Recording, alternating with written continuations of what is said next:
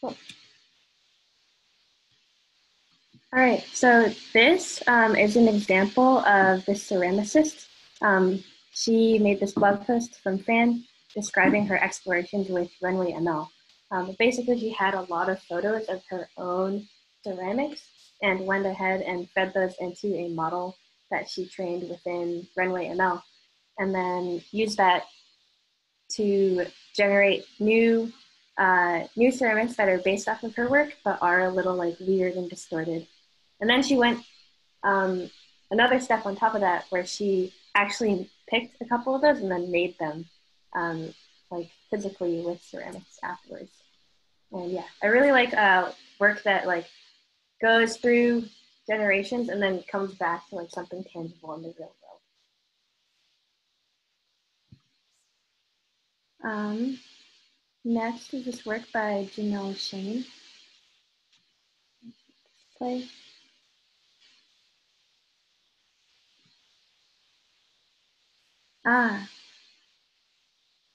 Derek, could you chime in a little bit about this? I remember it's about Spade.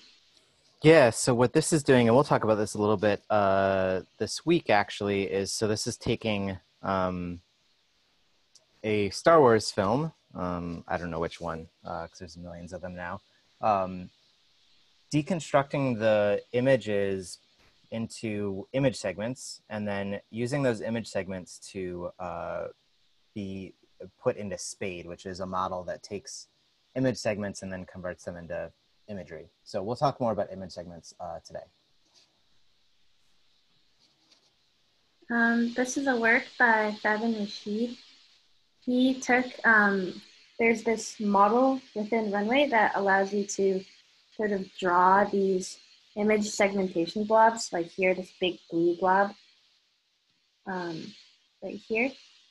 And then each of those colored blobs corresponds to a specific texture, or like mountains or river. And what he did was he actually, I think, plugged this into a P5JS app that he wrote so that he could actually use it with his tablet to draw things and render things. So yeah, this is an example of Runway integrating with something external.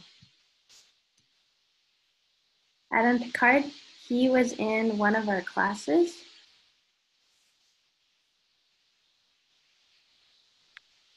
He's a 3D graphics animator, and yeah, trained a model on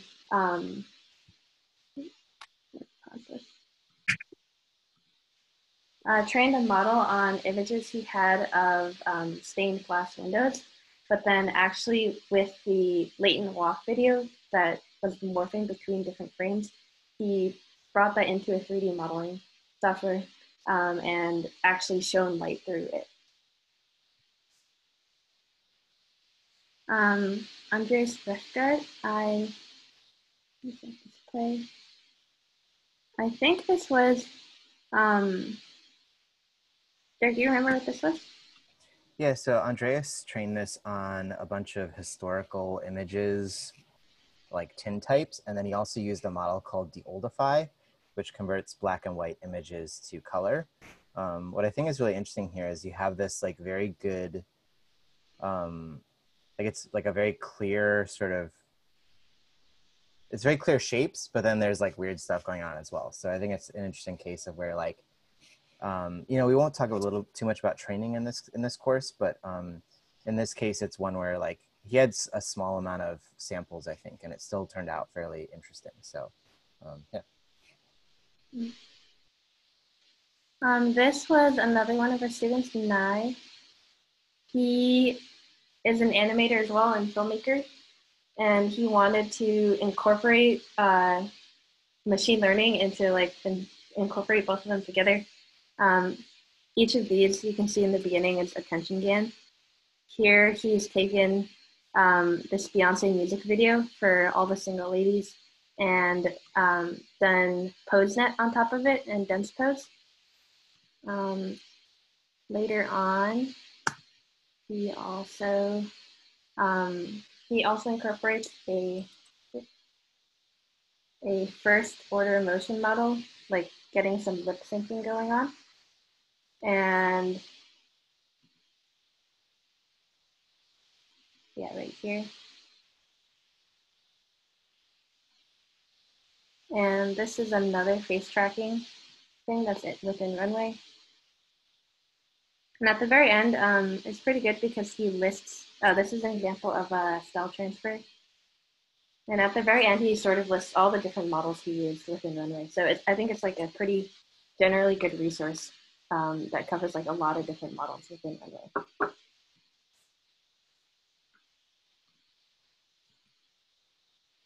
Jason Powers, he was really interested in type. He had a lot of pictures that he had taken of sort of grungy typography that he found, like dilapidated street signs and storefronts. And within Runway, he trained a model which produced these sort of distorted type forms. Here what's going on is you can actually see there's one image that the model produced, like here it is this big S. There's this big S which is static, and then behind it he's also sort of underlaid a latent walk interpolation space. Yes, this is an example of where he wasn't actually really very happy with what the style GAN model ended up producing, but he found a way to use it as a material to keep doing other things with it. So, you know, sometimes it's, you got to make lemonade out of, or lemonade from lemons. Is that how it works? Yeah, whatever. So I think he found a way to still make some interesting textures, even if the model didn't work the way he expected it to. April, had a she had like a series of sketchbooks that she would draw in every time she traveled somewhere new. So she would like she had like about 400 or so images of her sketchbook and like the particular location in the background. And she trained a model within Runway on that. And these were some of the outputs. These are like generated sketches of this also like fake generated landscape behind it in the background. And so this was a really interesting case where she had all of these sketches and also within the image, like the sketch of the place and then the actual photo of the place in the background. And it kind of like does replicate it pretty like better than I would expect. Later on, she actually put the drawings into a plotter and drew it, or had a plotter actually draw it with different materials like ink and watercolor. And for her, she said that it was a really interesting exercise because for her, each of these drawings might take like hours on end, and then this plotter could just produce it within a couple of minutes. So yeah, the reason why we are showing you all of these different inspirations is we really want you guys to think about, in terms of data sets, you should think about like what do you have access to? Are you an animator? Do you have a lot of photos of a particular thing or access to a lot of a particular thing? What things are unique to your artwork? Yeah, so yeah, I think in a lot of these specific examples, there are people who are like sort of professionals in a particular area and are bringing machine learning and sort of integrating the two of them. Yeah, and I'll just add that I think, yeah, I'm already seeing that happen in just some of the stuff that people are posting in Slack, right? So Matt is taking some of his 3D work and like finding ways to manipulate things using machine learning. I know Dylan is taking her own photography and like bringing them into the models. So yeah, I think this is, again, like to sort of reiterate what we talked about last week, which is like machine learning as like its own like standalone creativity thing is like a world that exists, but like maybe not the thing that I'm most interested in seeing how y'all approach with. Like I'm really interested in seeing everyone bring their own interests and their own like own artistic works and bring it into machine learning to use like to extend or like to build additional like materials for your own work. So cool. And that brings us on to vector input with StyleGAN. Here we'll go over like how to actually use that vector input. yeah, so if I can just jump in real quick and just say like, Yeah. I don't know, I assume like everyone sort of play with some models. So what we're gonna do today is just go over a couple specialized sort of input types. So I know last week we looked a lot at like text inputs and image inputs. This week we're gonna look at sort of like some specialized models and talk a little bit about what the inputs mean, because they might be a little confusing if you've never played with them before. Mm-hmm. Yeah, vector input is a little like non-intuitive at first. Um, so what vector in Runway, if a model receives vector input, you'll get this like 2x2 grid. What that 2x2 grid actually is supposed to represent is this thing called latent space. Most machine learning models have what's called a latent space. It's sort of just like this this uh, this space with many dimensions. Here we've illustrated 2 dimensions, and each point will correspond to a particular output. So this point, also known as a vector, will correspond and generate this particular image. And different points will generate different images. And one thing that's really nice about the latent space, especially within StyleGAN, is that points that are close to each other will generate similar images. So here you can see these images are pretty similar, but there's like a little bit of hair missing and some like very slight differences. Another nice thing about latent space with StyleGAN is that it's smooth and continuous, which means that we can do nice things like smoothly interpolate from this one all the way over to this one, which looks like this. This is the effect that many of you have probably seen with StyleGAN stuff. And yeah, here we've illustrated only 2 dimensions. In StyleGAN, there are actually 512 dimensions within their latent space, which is pretty hard for like any of us to even conceive of. But the way Runway visualizes this 512 dimensional space is they project it down into this 2-dimensional grid and do it in a nice way so that like points that are close to each other in the 2D grid are also close to each other in the higher order 512 dimensional space. Yeah, and we've recorded a couple of videos to actually go into the details of like how to like work through Runway and go through the vector input. Derek's recorded this demo on BigGAN. I also recorded one on a particular StyleGAN model. Yeah, and so the important thing to know with, so BigGAN actually uses 128 dimensions, whereas StyleGAN uses 512. If you're in Runway, you don't know the difference. But what you do sort of see is like, you'll see in this image already, you've got this grid of images. And essentially what it's trying to do is it's trying to like sort of geolocate similar images to each other. So, you know, in the center is one image and you'll see like the one kitty corner bottom right to it is like very similar.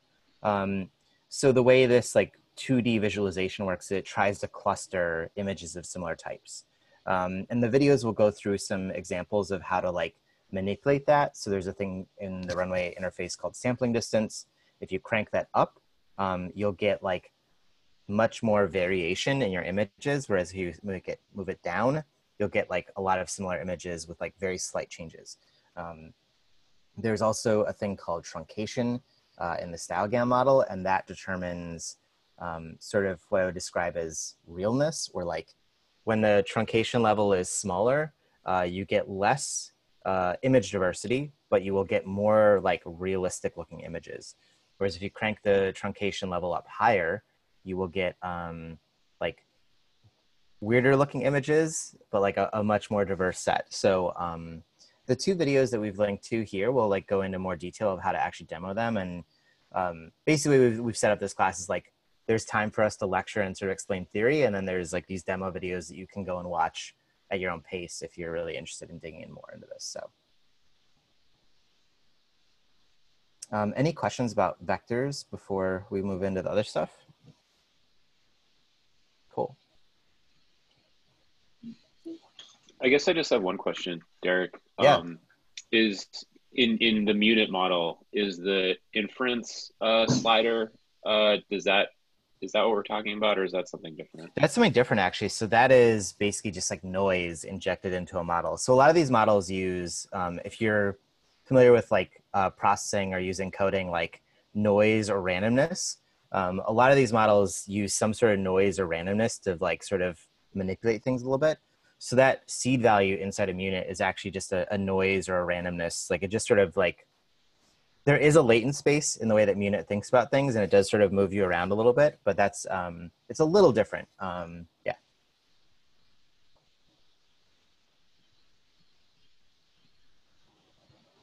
Cool. So I will talk about image segmentation. So next slide, if you don't mind. If you've, in the beginning or last week, we looked at horse to zebras, right? And how do you convert a horse to a zebra? So that is a whole field of image generation called image to image translation. And here are a bunch of examples, right? So you've got on the right-hand side here, you've got black and white to color. So how do you, this is something like Deoldify, how do you convert a black and white photo to color? You've got edges to photos, which is like taking edge outlines and making them photorealistic. You've got things like day to night. What we're going to talk about in image segmentation are sort of these, if you go to the next slide, are sort of these models sort of here at the top left. Back one, yep. So image segmentation is like a bigger category of machine learning. It's something that like many ML people and researchers are really, really into. And you can kind of see why on the top left, right? That is like autonomous vehicles, like self-driving cars type of stuff. But essentially what the way this works is that some poor data science intern has to take a bunch of real photos. If you go to the next slide real quick, they take a bunch of real photos and they outline all the shapes. And those shapes are then color coded so that in this example, like a blue is clearly cars, red is people, yellow seems to be traffic lights. It looks like there might be like a pinkish color for non-driving like road. There's this purple through the middle that is the road itself. So like basically someone makes a big data set of a bunch of real world images. And let's go to the next slide. And in this case, it's building facades, right? So someone takes photos of building facades and then like color codes all the different materials. So you've got windows, brick, these sort of, I guess what would be like balconies. So someone goes through and like makes a huge data set of these image labeled maps. You'll hear them called segmentation maps, label maps, and then it pairs them directly with the photo they represent, right? So you can imagine them, they're almost onion skinned over top of each other. So they are a direct like silhouetting of a real image. And the next slide. So what they do is then the machine learning model gets trained on the real inputs or the real images, the segmentation map, and then it tries to generate images, it tries to generate images using those two together. And over time, through the training process, it gets better and better. So this is a various field that you'll see within machine learning. It is pretty common. As I mentioned, it's big on like self-driving cars, computer vision type of material. The next slide, I think. Cool. So then how do artists use this? So this is a thing called Spade. Spade is a tool available within Runway. This is a way for us to basically begin to build scenery. So this was trained on a bunch of landscapes, right? So like someone took landscape photos, generated maps of like, here's what a tree is, here's what sky is, here's mountains, here's water, here's rivers, whatever. And then those get color coded. So each of those is then mapped to, you know, various experiences. And then there's a way to basically do live inference or testing. So the NVIDIA people who created Spade made a UI that allows you to like draw stuff and you see it almost real time, edited. You can edit scenes. So now this is starting to become big in like the gaming world, right? Because if you imagine like some game scenes where you can like, you know, a artist can draw some scenery and then you go in and label stuff, you can then generate almost on the fly new scenery. So this is like sort of like we're starting to see this stuff become popular with autonomous vehicles and then also gaming. If you go to the next slide. So inside Runway, there are a number of models that do segmentation to image. So basically you provide it the color maps, the silhouettes, and then it generates images from that. So on the left here is labels, is the labels to facades. So that is a model called Pix2Pix. Pix2Pix is sort of an older model now. It was big 2 or 3 years ago and has now sort of been usurped by Spade. On the right are a number of Spade models. So each Spade model is trained on a different data set, right?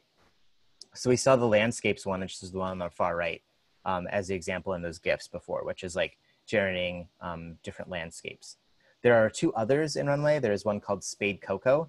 Anytime you see anything labeled Cocoa, Cocoa is a data set and it is a bunch of objects. The data set is literally called Cocoa Stuff. So there's a bunch of just like bottles, you know, whatever. So there's this, so that's that model. And then there's another one called Spade Face, which is literally segmentations for faces. So you'll see in that like sort of thumbnail there, you've got like the red is the main face, that brownish gray is like a nose, the green is, you know, lips, that sort of thing. So there's a bunch of different models you could play with inside of Runway. If you go to the next slide for me, Leah. So there's also models inside Runway that do the reverse, right? So one of the nice things about making a data set like this is you can train it what we call A to B, which it would be like, you know, converting maps to images. But you could also train it the reverse, which is B to A, which would be take an image and try to produce a map from it. So there are 3, I think at least, image segmentation models in here. There's one for face parsing.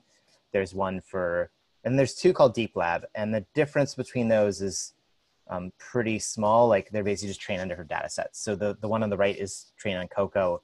The one in the middle is trained on MobileNet, which means it's a little bit faster for like mobile computing, that sort of thing.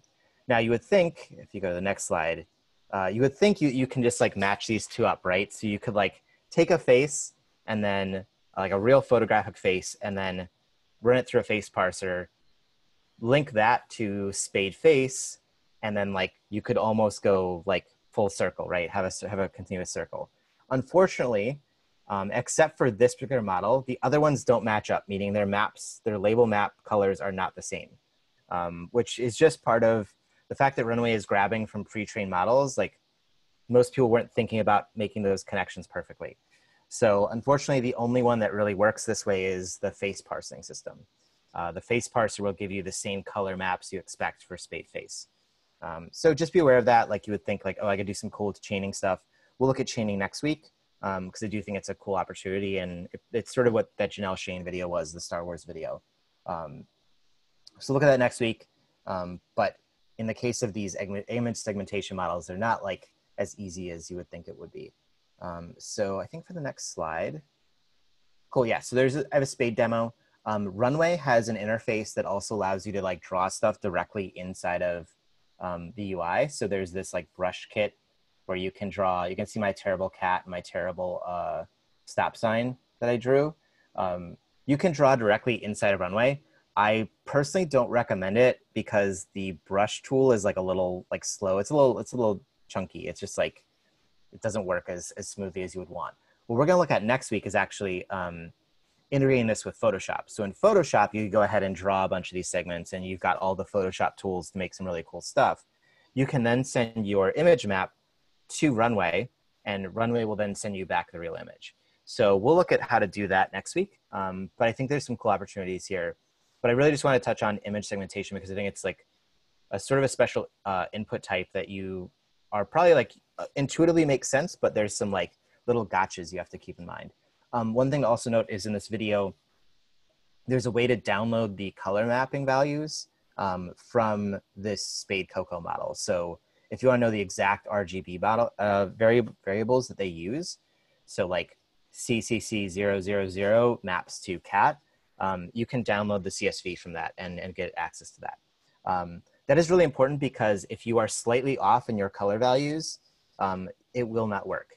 So these models are very, very like, again, if we think about narrow AI and how they have to learn like very specific things, these are very tightly aligned to what they expect to see on the other side. So make sure that like your color maps do match up. So in this video, all that is explained, as well as just sort of like seeing a quick demo of how the Cocoa stuff data set works. Any questions about image segmentation? Go for it, David.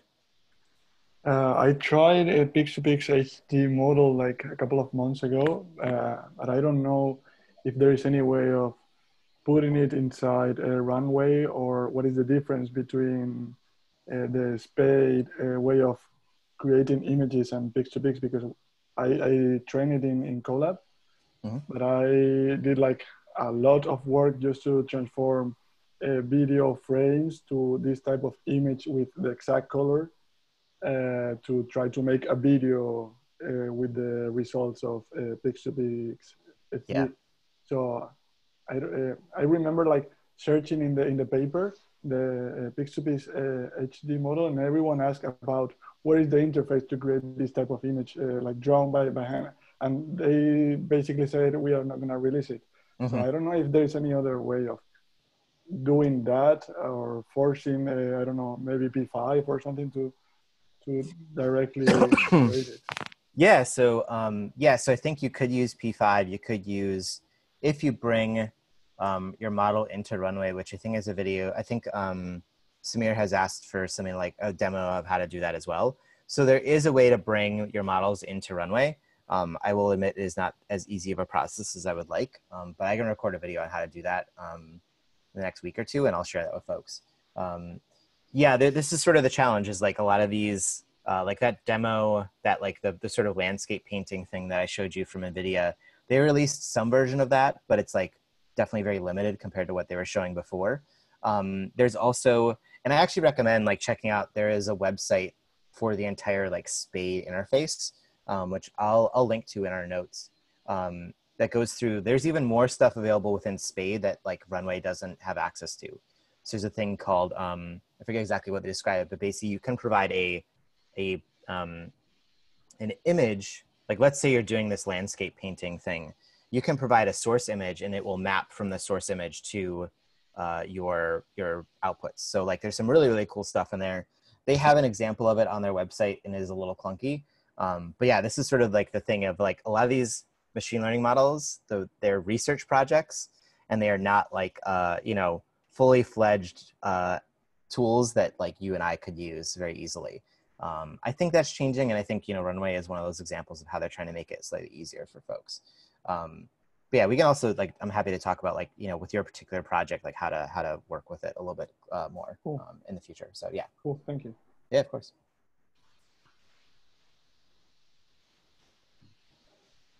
Cool. Okay, let's actually, should we take a break? Seems like a good time to take a break. Yeah. All right, cool. So why don't we do, I think we're gonna wrap up a little bit early. So why don't we do like well, let's just do 5 minutes. Let's just keep it simple, and then we've got time for questions. So if everyone wants to come back at 13 after, we'll see you in a couple minutes. Like this thing of like 50 slides for one topic. Cool. All right, so batch export. So there's a couple different places to find batch export. So batch export, by that I mean like once you play with a model a little bit and you learn how it works, you might want to say like put a video through the thing, or just like give it 500 images and have it produce a bunch of stuff back. Doing that through Runway, just like with one image at a time, is going to be really expensive. So Runway has a batch export option, and there's two places to find it. One is inside your workspace. There is this little export button. It's kind of hidden, but basically you click that and you'll get the exports. The other place is in the model information page. There is usually at the top here, there's something like export images and video. That will also pull up the export page. That is something that looks like this. So each of these will be slightly different depending on what model you're using. So this happens to be, I believe, StyleGAN, maybe BigGAN. So in this case, the models that do vector inputs, so again, to go back to vector versus image input, segmentation map, those sort of things, the models that do vector inputs will have like a generate images and a generate latent walk video. And that latent walk is what Leah described, which is like going from point to point to point. The options below that will be like a little bit more dependent on exactly what the model does. So, you know, StyleGAN will probably look like this. BigGAN will also have an option for categories. Almost always I recommend you play with these models inside of a workspace before trying to do a batch export, right? Because if you don't really understand what the different options do, you might not really be able to batch export things. So definitely play with stuff in the workspace before jumping into batch export. This is an example of what an image input, like Big BiGAN, this is what that sort of interface looks like. So those give you like a big place to import either folders of images or videos or single images. I don't really recommend doing single images through export, obviously, because it's just kind of a waste of your time. But this is an option for importing like large batches of images. So you could import thousands of images and have it run through them. With each of those, you then get the option of sort of like, do I want a single image to be output to a single image, or do I want all of the images in my folders to be output to video? So let's say you have 500 images and you just want like a really fast video process. You can do that. One thing to note is that the like video process, how it picks frames is always a little confusing to me. So my recommendation might be that if you want to like have a very specific frame order and you're not uploading a video, so if you upload a video to this interface, it'll just like it'll like redo the video back. So like that's fine. But if you have like an image sequence, I might recommend outputting them to images and then bringing them into like After Effects or some other animation program to actually get the sequence right. In my experience, it's been a little funky. It's like pulls things alphabetically in a weird way, or like the numbers have to be like in a perfect order. It can be a little confusing. So just be aware of that. But you can output directly to a video if you want. And that works, it works pretty well and it saves you a lot of time. So just be aware of that. Each of these, usually when you pick down here, I guess, there is an estimated cost. The cost for these is much lower than you get just for using Runway in the workspace. So in many cases, I think it's usually around like 1 cent per image. So whereas Runway's workspace is 5 cents per minute, you can't really like produce that many images that quickly. So the cost is lower here. But one thing to also note is that the costs are generally estimates. So like in the case of something like the style transfer model, my style transfer model, if you're going to try to do a batch export like through that, because those things take longer than a usual Runway model, the cost estimate might be lower than it actually is. So just be aware of those things. I find that it's usually pretty like close to what you would expect. But just be careful because you don't want to like, it says it'll be $1 and then it ends up being 10. So maybe try like a small sample before you like go and do 500 images all at once. There are limits to, in this case, there's like a number of images to generate. There is a minimum limit. I think the minimum limit, and I've got some videos that record like how to go through this, but I think the minimum number of images you can export from a vector input model is 50, and the max is 5,000. I generally don't expect anyone to go sift through 5,000 images, but if you want to, you can.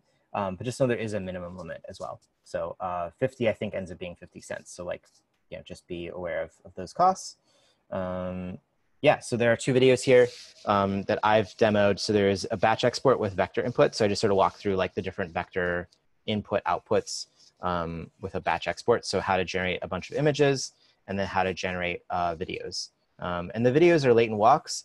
The problem with those is that you don't really have control over them. So actually, let's go back here. Oh, I don't know an example of this. I'm gonna just pull up Runway and we'll look there. Come on.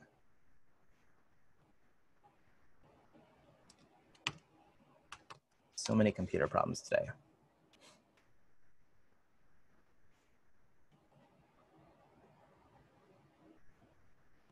Cool, y'all see Runway, right? All right, good. Let's go to this one. So one thing to know with this latent walk is there's a thing called keyframes here. These keyframes are random. You do not get to pick them. So next week, we're going to look at how to use P5.js to actually have more control over these like images and like the placements and animations you use. So this is sort of random. That can make it a little bit frustrating because sometimes you like be like, oh, I had a really cool idea for like going from this point to this point to this point. And in Runway, it's totally randomness. So just be aware of that. So maybe play with like one or two of these videos, but if you want to get really fine-grained control, you might have to do the stuff we're going to talk about next week. Okay, I just did all that just to show that one screen. Anyway, so just be aware that like there are some quirks of using batch exports. All right, so we are done. We're done a little bit early this week. So I'm happy to take questions, or if anyone wants to demo anything, we can walk through some of the demos. So assignments, so for homework, just keep exploring models. One thing that Leah and I have been doing over the past 2 weeks is we've actually generated a playlist of model videos, and we're going to keep adding to that over the next couple weeks. So if there's a model that you have played with inside Runway and you're just not sure how it works, like let Leah or I know, and we're happy to record another demo of just like how we would approach it, that sort of thing. So there's a whole playlist of this. We're going to keep adding to it over time. So I found some funky models that I feel like I haven't really seen anywhere else inside Runway that I think are going to be fun to play with. So I'll probably record some more videos around those. Also, you have the opportunity to schedule a 20 to 30 minute one-on-one with either me or Leah. Looks like I need to add my link to my Calendly. Both these just go to Calendly. So you can just sign up at any time. Our availability is made available. You can sign up between like now and like, I don't know, maybe a month after class. So basically what we'd like is I know everyone's busy or people have different schedules. So if you don't get to work on this like over the next couple weeks, but want to come back to it, you can always like just sort of play with stuff and then schedule a time to work with us later or walk us through things. For the one-on-ones, I generally recommend that you come with questions. We can hang out for 20 minutes, that's totally fine, but I generally find that when people have a project in mind or like are working on something and they come with questions, it's much more beneficial for everyone. But yeah, so feel free to schedule those whenever. Like there's really no expiration date on that one-on-one session. But I do also find that like the further out from class you get that you schedule them, the less likely you are to schedule it. So even if you want to schedule it like next week or this week, and then just keep putting it off, you're more than welcome to do that. But yeah, I definitely recommend taking advantage of this if you have more like questions devoted specifically to your project. And I'll also say the session that we did yesterday with folks was really cool and was a lot of fun. So if people are interested in doing more of that, like let us know. We're gonna try to keep doing it Saturdays. But if that time doesn't work for you, like let us know, and we're happy to like try to figure out another way to like work with you directly. But there were a lot of great questions, and it helped Leah and I sort of figure out like how we can be recording more videos and more stuff for people to put on our YouTube page, which helps you, and then it helps other people who are watching those videos as well. Oh, assignment 2. So Matt asked about training. So again, like we're not really going to cover training in this class for a couple of reasons. One is because it ends up being really expensive, and also just like you have to have a creator plan with Runway. It becomes a whole thing. Also because personally, I find like everyone finds making data sets to be like a very lengthy process. So Leah and I are actually teaching a class in September that is all about making data sets. So if you're interested in that, let us know. But basically, like we'll be doing a whole series of lectures on how to make data sets. But if you are interested in generating, doing training inside of Runway, I've got 2 videos from previous classes where I did go into that. So this one here is all about building data sets. It's like an hour-and-a-half long class, but I cover a bunch of different things and link out to other things from there. So if you're interested in that, that's there. And then there is a full class just on like walking through like doing training of a style again model inside of Runway. So check those out if you're interested. You're always welcome to ask Leah and I questions about those materials. We just won't really be covering them in this class because it's a pretty short class, and we really wanted this to be about like learning about how machine learning works and less about sort of doing some of the training stuff, which can be pretty daunting, to be honest. So yeah. Cool. So with that, we're done with class early. Does anyone want us to demo anything? Other questions, other things they want to talk about?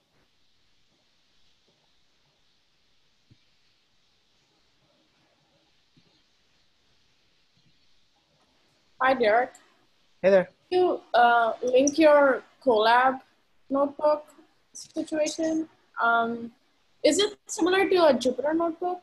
It is, yeah. It's exactly like a Jupyter notebook. The only difference is that it runs on the web, which is awesome, and it also it's free because you're using a Google GPU, which is really nice. So actually, here I'm going to share my screen again, and just sort of because I always am promoting many of the things that Leah and I make every week. We have an ML art collab. There we go. There is, and we'll link to this. There is a link of just like a bunch of collab notebooks that either I've made or I've found on the internet that cover a variety of things. So for example, like some of these things don't exist inside Runway. So Deep Dream exists inside of Runway, but it's kind of crappy. So if you're interested in really playing with Deep Dream, which we haven't really discussed in this class, it's kind of fallen out of favor. But if you are interested in this, there's like a really interesting Deep Dream notebook by the person who created Deep Dream. You can open any of these inside a collab. There's some videos that we already have on YouTube that we can find and link to if you're interested in learning how to play with collab. Next month, we will also be doing a collab class. So I think we've got one space left for that. That was like a really popular request from us. So we're going to do that. We're going to teach that next month. Yeah, so if you're interested, let us know. But also we'll link to any of the materials we currently have. Awesome. Thank you. Yeah, and this. Sorry. Go ahead. I was just going to ask, is this mostly like Python based or JavaScript? Yeah, almost all these are Python based. Colab runs entirely on Python. There are some, like, I know there's ML5.js, which is by the P5 folks. Yeah. The problem with that is it's very limited in what you can actually achieve, right? So a lot of these machine learning models require like really high powered GPUs, and you just won't get that through a web page. So a lot of times the JavaScript based stuff is like very limited in terms of what you can achieve. But what is nice about Colab is it is free, and you can use a GPU that Google owns or hosts for a couple hours before like they kick you off. So you can do a lot of work. Doing training inside of Colab is like a complicated task. I've got some videos on how to do it if you're really interested, but I wouldn't recommend it for starters. But if you just want to play with sort of the inference or testing of these models, there's lots of cool things you can do with just what's listed here. Leah, were you going to say something? I was just saying that repo is really nice, and a lot of the collab notebooks in it are just like pretty straightforward and easy to run. Like, yeah, you just like read the cell and then press enter, and yeah. Yeah, so we're going to flesh that out even more over the next couple weeks because of this class like that we're teaching. I'll be adding some notebooks that I have that are like very half-assed. Like I use them, but they need documentation, so I'll be adding some of those as well over the next couple weeks. So yeah, so keep an eye. Like one of the nice things about our classes is like because we put all of our videos up online after a while, like you don't have to take the class to like be able to benefit from those materials.